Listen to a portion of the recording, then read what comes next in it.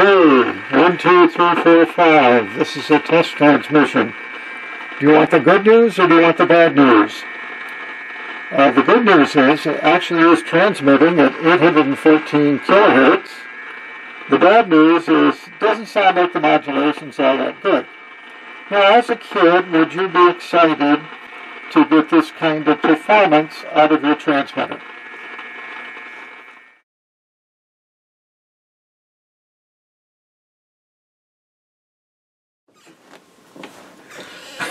Okay. Oh, let's be honest here. How many of you thought that this was going to work right out of the box?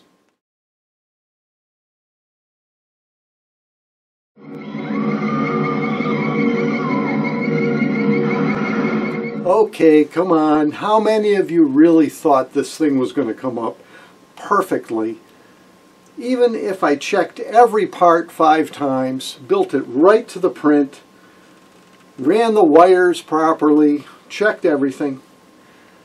Okay, how many of you thought that it was going to kind of work? Maybe.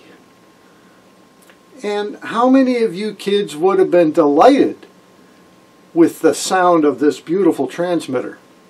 You probably were expecting to put some modern rock and roll through it and get some high fidelity. Well, it's time to come back to the real world and figure out how to make this transmitter actually meet its, well, expectations, let's put it that way. And then let's bring it into the 21st century so it actually is something that we could use on the air and be proud of. Okay, let's not get completely disheartened here, but can you imagine the kid building this thing, or even with an adult, helping out, putting this thing together and being very excited about it, and not getting the results that you expect from the book? So we're not going to give up. I'm not giving up on the transmitter. We're going to find out why it's so distorted and why the audio has that weird buzzing. Something's going on, and we're going to figure it out.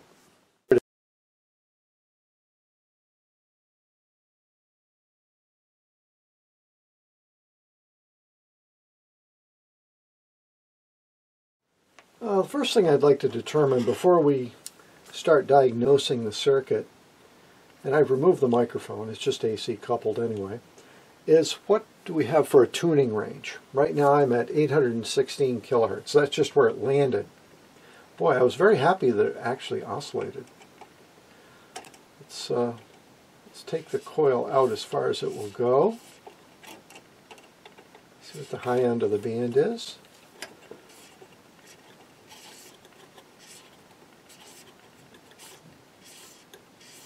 Looks like we're getting up as high as about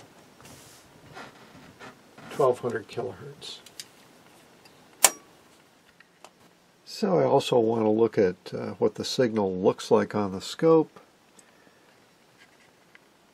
And it's not a perfect sine wave, so we've got some issues with biasing on the oscillator. So it's time to look at the DC bias and see where the operating points are on the transistor. So let's look at the DC bias a little bit closer. Let's see why we've got so much distortion in the audio.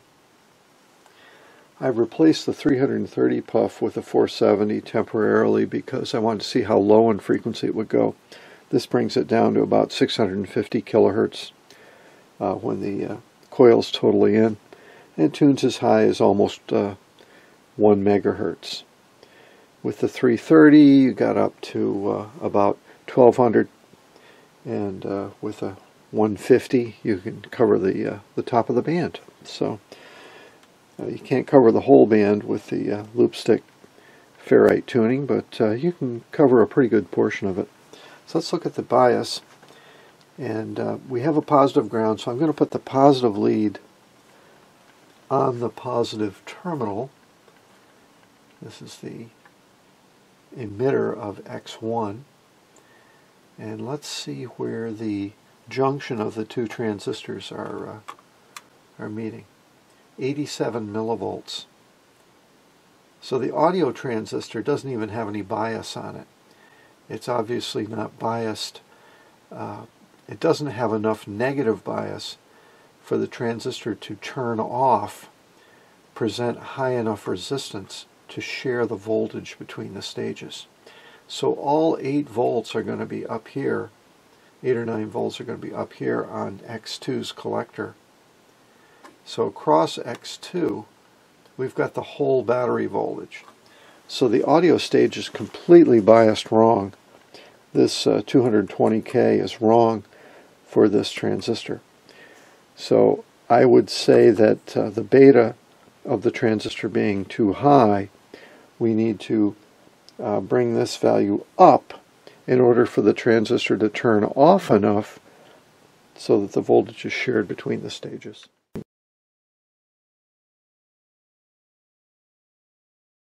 The 220K resistor has been changed out to a 390K resistor on X1. So this the bias resistor R1 has been increased from 220 to 390K. So let's see if that moved that operating point up at all.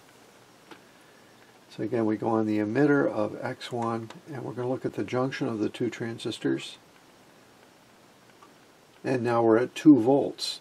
So this is nicer. We have 2 volts now on the audio amplifier, the modulator, and 8 minus 2 are around probably about 6 volts on the RF transistor, 5.9.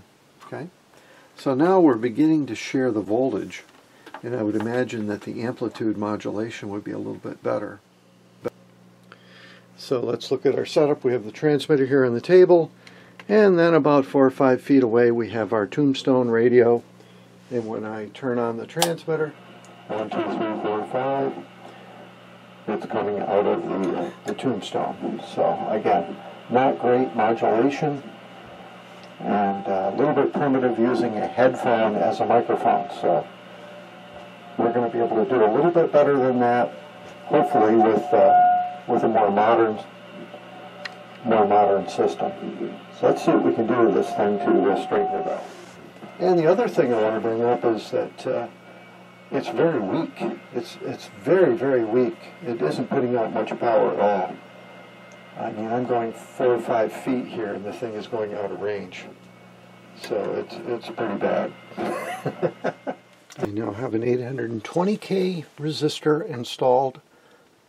Put the positive on the ground. Check that center. 5.2. So it came down some. And we need to turn the transistor on just a little bit more. Let's try a 750K. Okay, a 750K. 4.75. So it looks like a 750K or a more common 680K is the answer. And that's dividing the voltage between the two transistors. Now it may turn out that the modulation's a little better if you bias it one way or the other a little more, but I'm not going to go too crazy.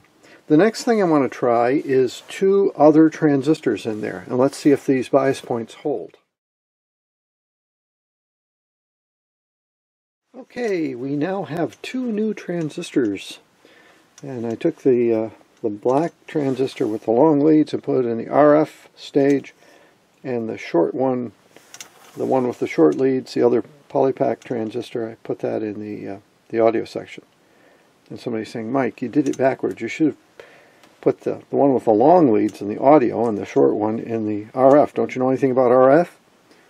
And actually, I'm just a kid, so I'm going to do it this way. Let's see if we've got the full battery voltage first up here. Okay, 8.5 volts. And we got 5.7 here.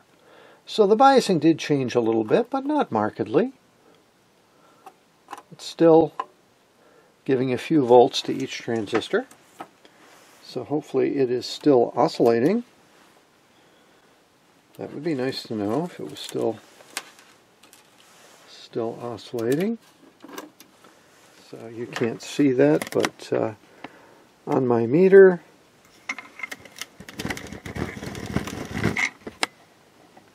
we have 769 kilohertz, so it is oscillating.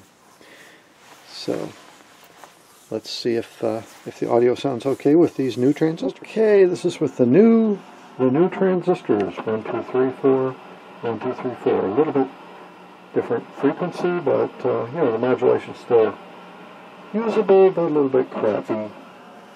So I think we've exhausted everything we're going to do with germanium transistors. And it's time to move to some more modern components. It's only fair that we look at the quality of the signal and see what our modulation depth is. I did want to show you what the waveform looked like and what the modulation looks like out of the little transmitter. The sine wave is not perfect for the carrier. I did play with R2 on the schematic, which is the bias resistor for the RF Hartley oscillator. It did not seem to clean up that waveform. The oscillator is quite impervious to voltage, and it really is one of those types of oscillators that will work very well because of the feedback center tap in the Hartley it's well positioned, and you do not need much to get into an oscillating condition. So it's a very, very strong oscillator. So now I'll change the time base so it looks more like just a continuous carrier, and we'll introduce a little bit of modulation. Okay, now that looks pretty good right there. That is pretty linear AM modulation. I would say it's about, 10 or 15%. So as we bring up the modulation, get up here around 30%, it begins to go non-linear. And you can see there is quite a bit of distortion there. So that's what was causing the distortion with the microphone, and the overmodulation was really causing some trouble. Now let's be a little bit abusive with it and see it's actually breaking up. It's a very unhappy situation once we get beyond 50% modulation. So it is what it is.